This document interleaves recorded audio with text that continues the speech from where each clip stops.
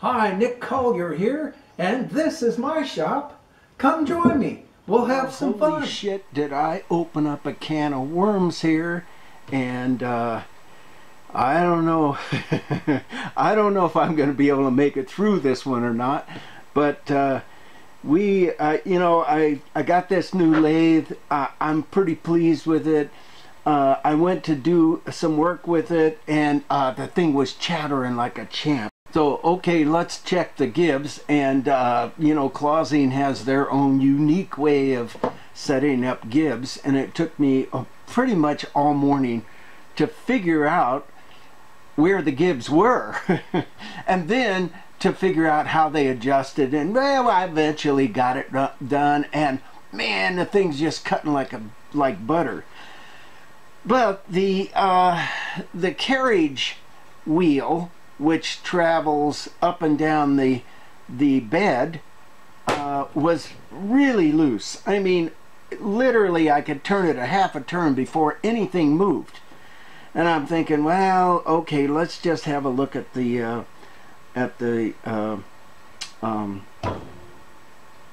apron. So, you know, I messed around the next day, pulled the rods out, tried, you know, again, Clausine has their own unique way of doing it. Pulled the apron out, which is this little unit right here, and opened up a can of worms. I mean, there must have been, well, there's 1, 2, 3, 4, 5 things wrong, and each one of them is super complicated. So well, actually more than 5 now that I think of it, but anyhow, a fair amount of things that need some attention. And so I've gone in. Well, let's bring in closer. Okay, first in this series is this this gear is, I mean, the gear is okay, but the bushing inside of the gear is pretty loose. Let's have a look. I think this, oh no, this is not it. This might be it. Nope, that's not it either. Anyhow, it's pretty loose inside of the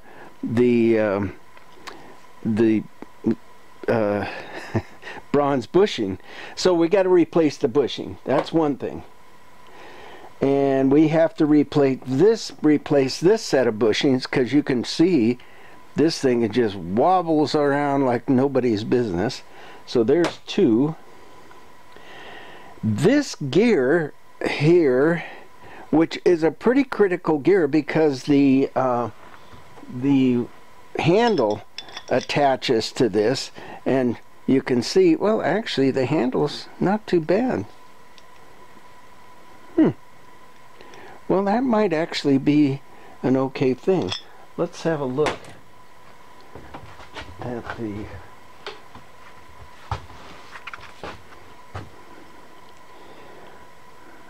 it's worn, but not badly. Can you see it? I mean, it definitely has wear to it, but it might be something I can live with.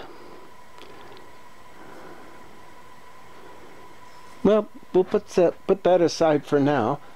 I thought that the wheel itself was pretty loose, but it's got, yeah, I mean, it's a little bit loose, but I think with a little tightening up on the nut, this thing will be okay.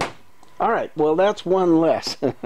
So there's 2, and we can get rid of that. This one is a mess. Let's look closely at that, and you can see that that thing is just, each point is just sharp as a razor. So there's a lot of slop between this and whatever this connects up against. And I'm thinking that, you know, and it's just badly worn. It was like it never got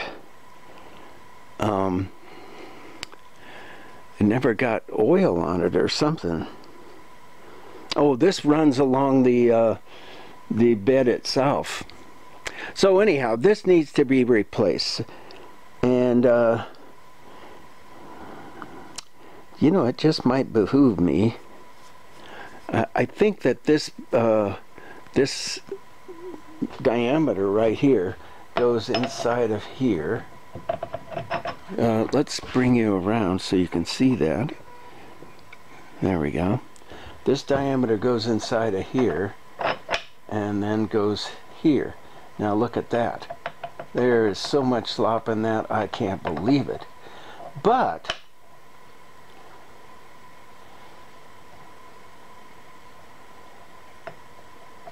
we might just be able to get away with coming in and boring this out. You can see how badly that is moving around. Just boring that out and putting a sleeve in there. So that could work out okay. Now this part here definitely needs help, but we might be able to just come in and braze the hell out of this and recut those gears. So that could be what we do here. It's entirely possible that we just remachine the whole damn thing, but we'll see how it goes. So that's that. We've got a broken shaft right there. So that's, you know, that's probably the easiest of all of them. And we've got a bushing that needs to be replaced. So that's another job. I think this here, that's in pretty good shape. So less than I thought. Okay, so that's that makes it a little more a little more viable. So question is, where do we start?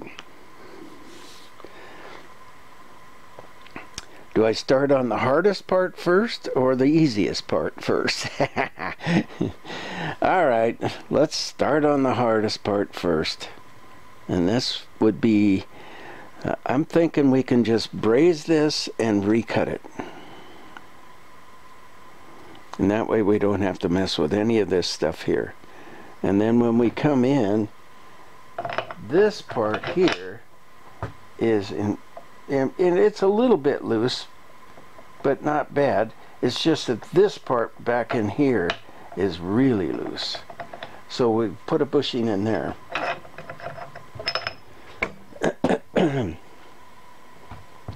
All right, it's braze time. Okay, first thing we need to do is take some measurements, and we can come back on this one little section that wasn't worn, and we can get our measurement from that.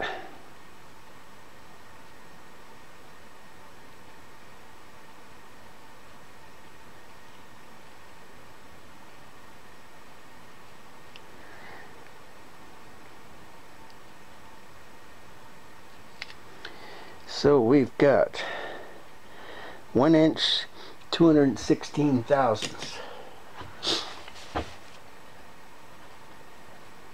Okay, and that's the teeth. We know the teeth, and I've got the cutter for it. It's a number 12 diametric pitch. And everything else is in pretty good shape. I mean, you know, this is got some really heavy wear marks on it, but it still is functional. So that's good. Good start. Now,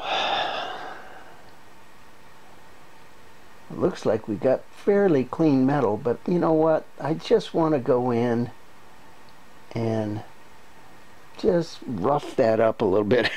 It's already pretty rough, but just kind of clean that metal up just a little bit extra, just so we make sure that we got a good bind.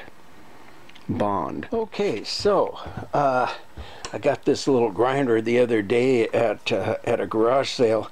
This is like the old school grinder, aluminum body. Can you get aluminum bodies anymore? I don't think so. It's a lower speed, but somehow it's more friendly for me. It's got a nice feel to it. Okay, let me get some glasses on.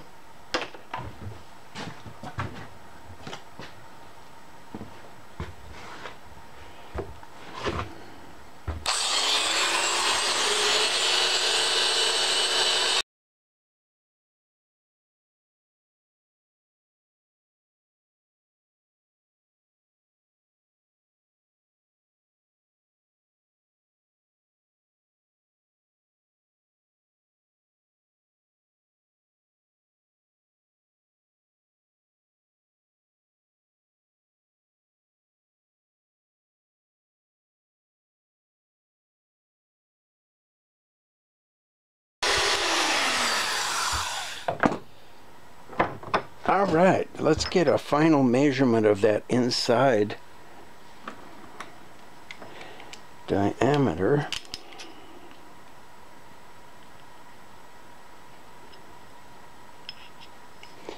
And that's going to be 841 flutes. And how many flutes do we have? We've got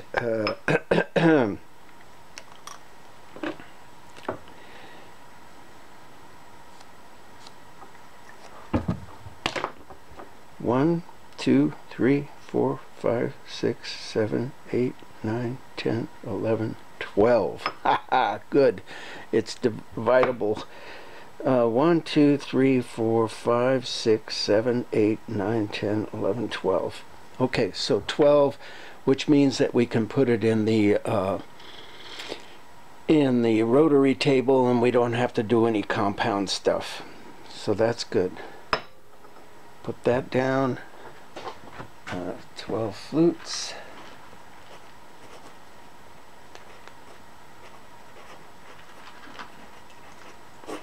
Okay.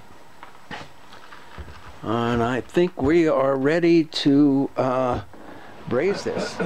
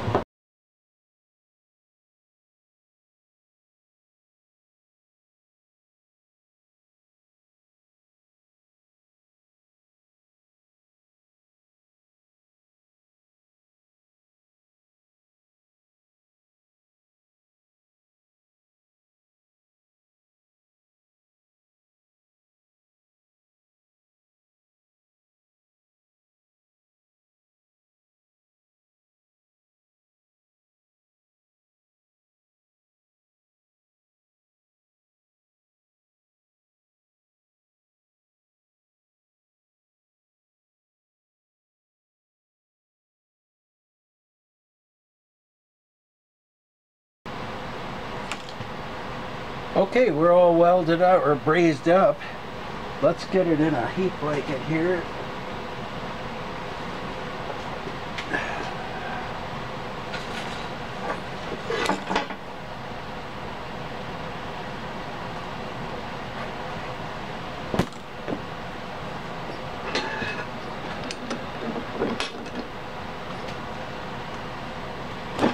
Let it cool down slowly. And we'll come back to that. Okay, in the meantime, while we're letting that other piece cool, we're going to replace this whole piece here. Now, we've got about right there is our length.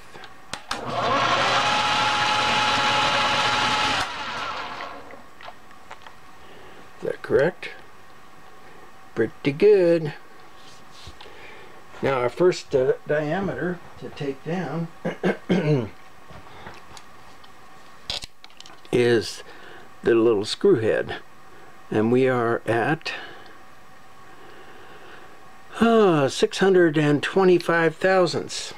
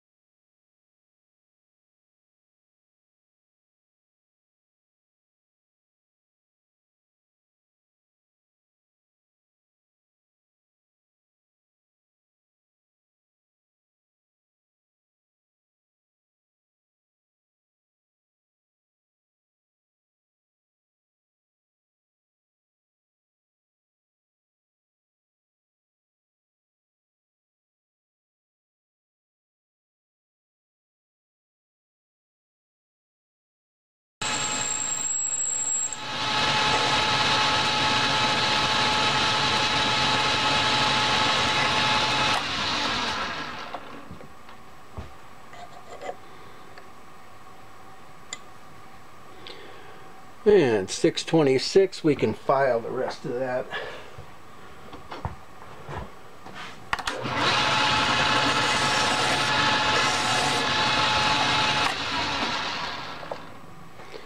Bet you that took care of it.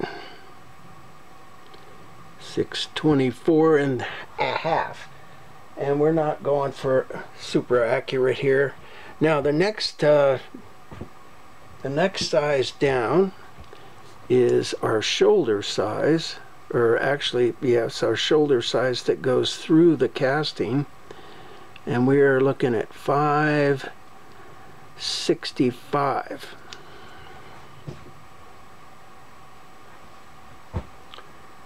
All right, we can take, oh yeah, length.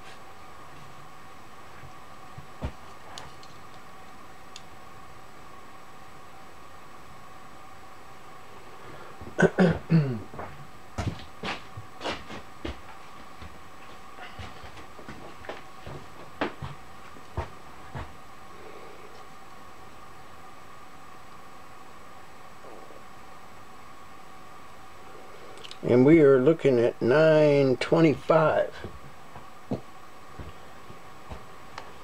Okay, what was that, 575? 550, 560. 560.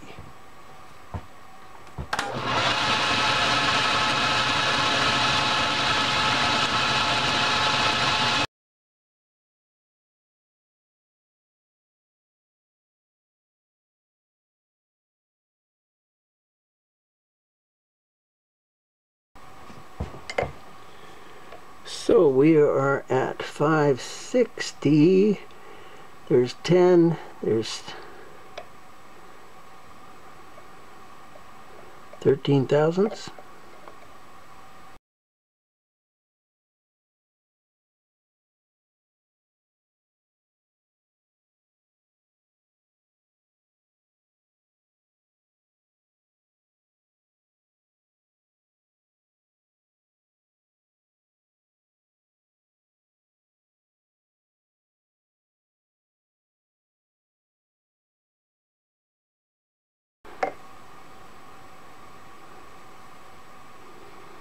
Okay, we're 1/1000ths above. No, a half. Okay, a little bit of file work and I think we got it.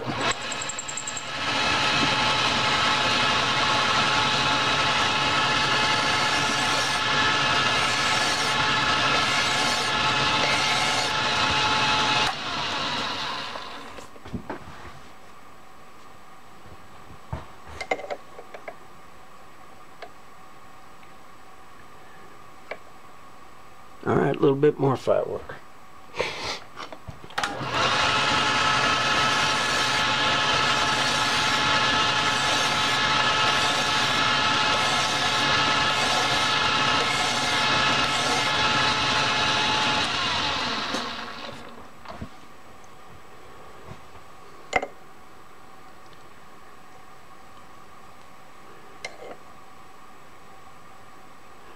That's it. A little low. That's about right. Alright, we're good. Now, that's to there.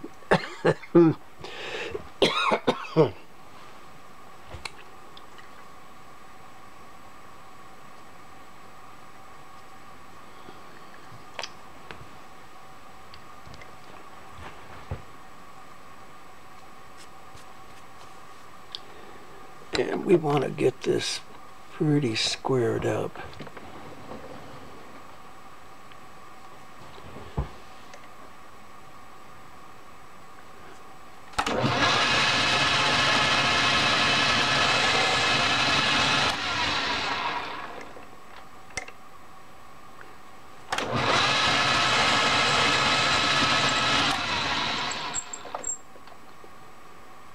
A little bit more.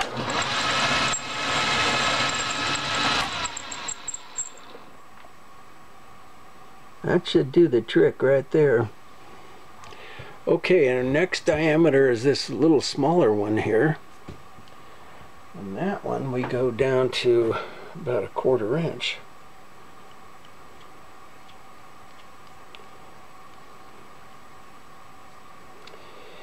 We are at 311 thousandths.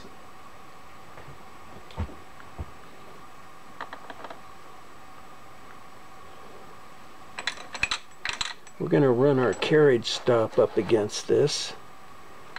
Make it easy.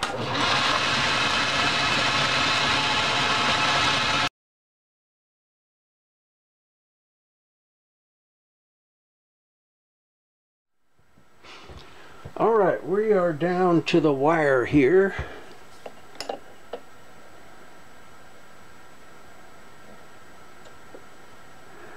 And we are looking at 325 thousandths.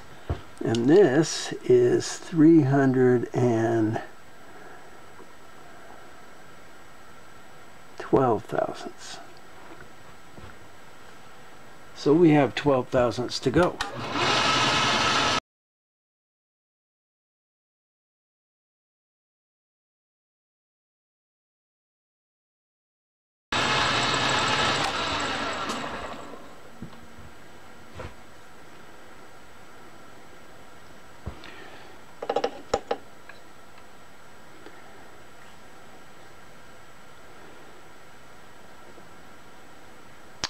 Alright, 312 on the money. So I'm going to draw this back and square up that edge there. That's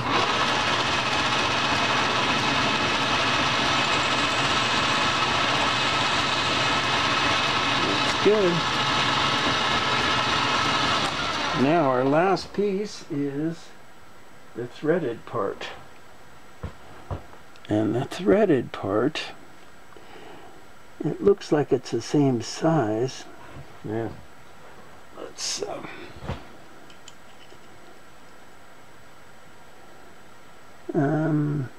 yeah, 10 thousandths under. All right.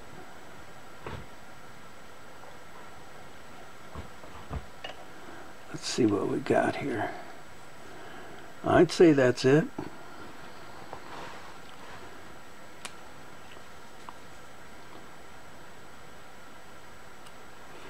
Right there. And let's go down 10 thousandths.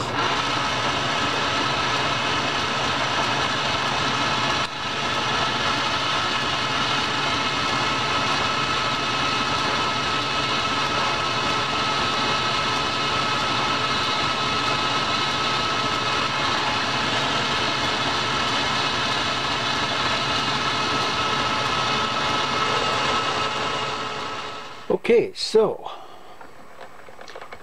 we could go in and use a, do a single point, but, it's a standard 5/16 thread. I don't think it's going to need a single point.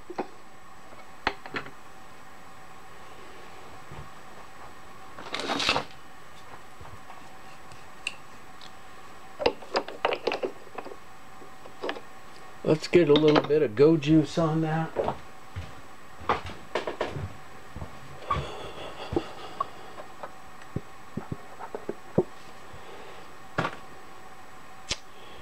And lock our back gear in. And we're just going to do this by hand. We don't have that far to go.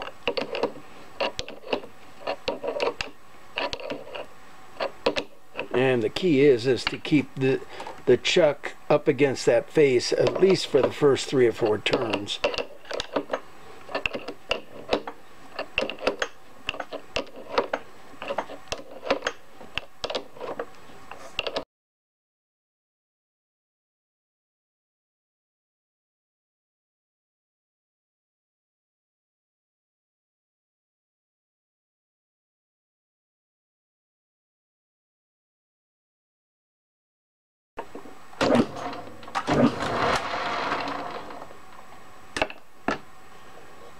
And that should get us started.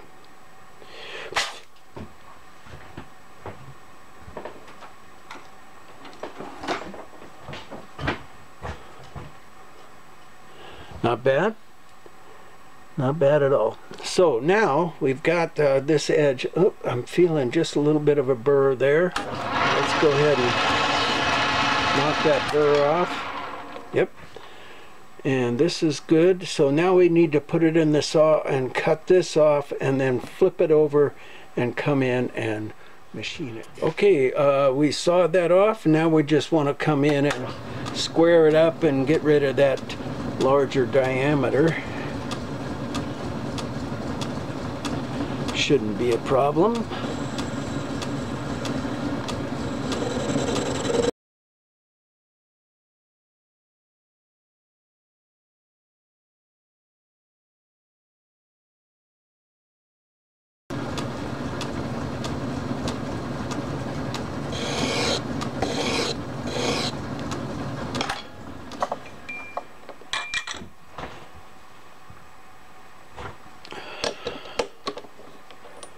All right, we got that sucker done. There's one more thing to do. We need to put a screwdriver slot in here, and I'm assuming that's so we can screw it into the pocket. Okay, well, when I took this apart, this little arm was laying in the bottom, and this part was broken.